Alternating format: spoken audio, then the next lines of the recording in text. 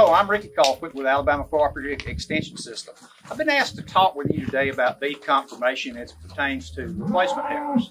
Whenever we think of replacement heifers in terms of developing those from a production standpoint, there is absolutely no reason you, as producing a heifer, should not be willing to keep anything that you're willing to sell.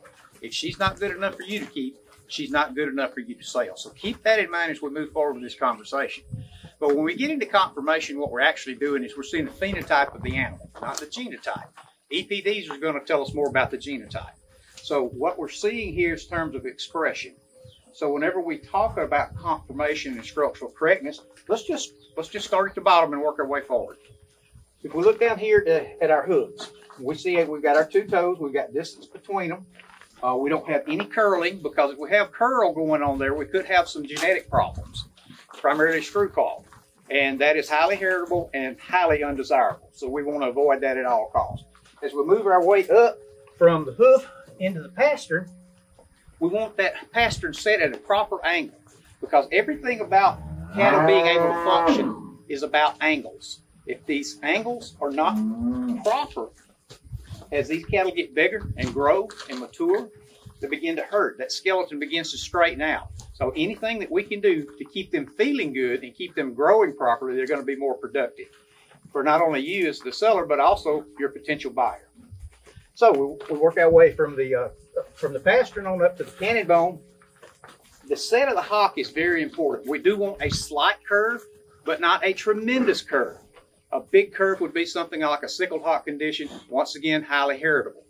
All right, moving from there, we move on up into the pins, from the stifle to the hooks. This area here, everything here moves to a certain degree. It's the reason those angles are important. Straight here as possible. Now, there is some breed differences here. Some of these Brahman influenced cattle, like these quality Brangus heifers we have here, they may have a little bit more of a drop in the pins. So we have more of a slope from hooks to pins. It's kind of a breed characteristic. Then, if we move from our hooks back down into our flanks, we want to make sure we've got really deep rear flanks.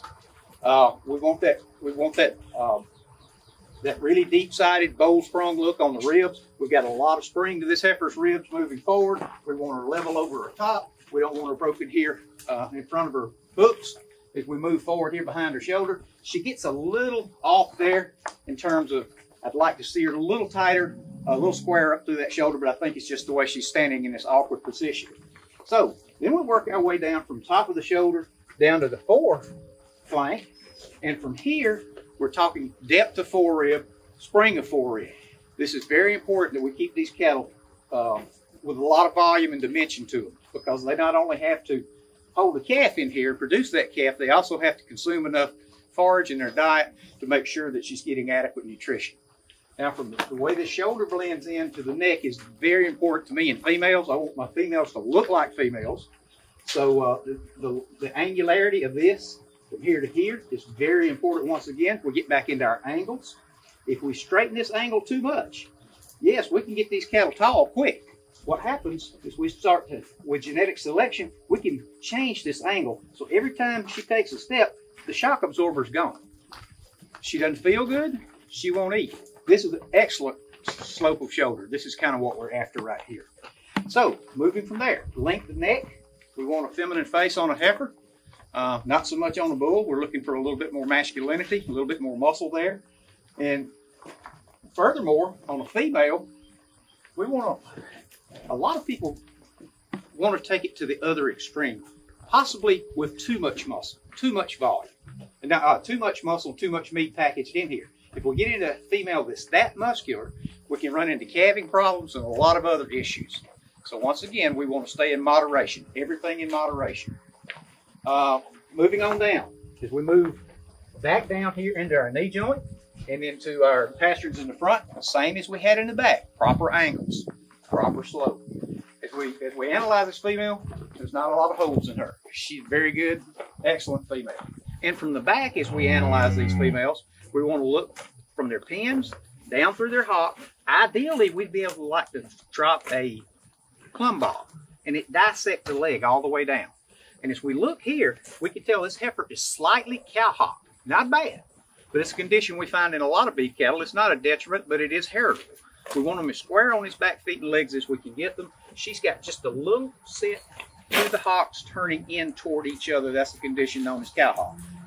And as we work our way forward, we can look at that we can look at that width and thickness that we find from end to end.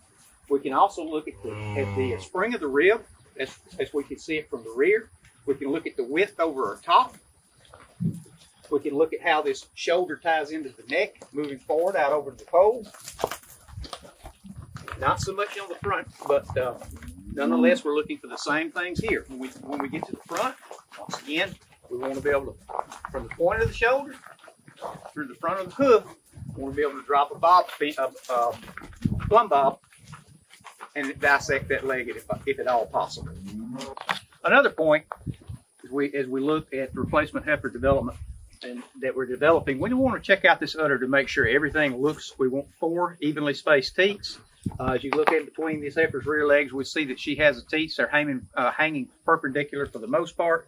One other thing, I want to give a plug to my organization that I work for, Alabama Cooperative Extension. There's a publication, Beef Conformation Basics. It's available on our website, which is aces.edu. This is a great publication that was put together by one of our regional extension agents, Mr. David Daniel and Dr. Lisa Crease Anderson. Also, if you live in the state of Alabama, you are covered by a regional extension agent with this vast amount of knowledge that we've discussed today. Feel free to reach out to them off that same website, or you can simply call your county extension office locally.